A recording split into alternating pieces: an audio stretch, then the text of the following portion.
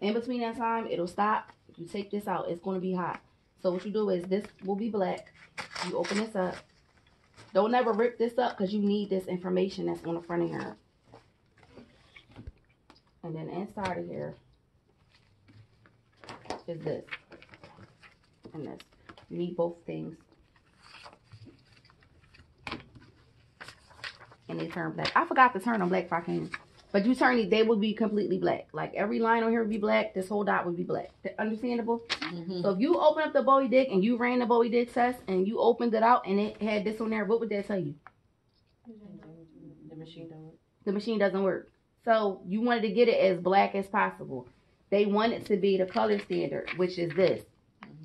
Now sometimes it'll be like this, like a little bit brownish sometimes, and that's fine. As long as you don't see yellow. Sometimes you'll get one where it's black and it's still a little bit of yellow. It's supposed to not see no yellow at all. Mm-hmm. So even if you see black, like a whole bunch of black, you see a little bit of yellow, it's no good. So what you do? What are you supposed to do when you see yellow? Run it again? You will run it again.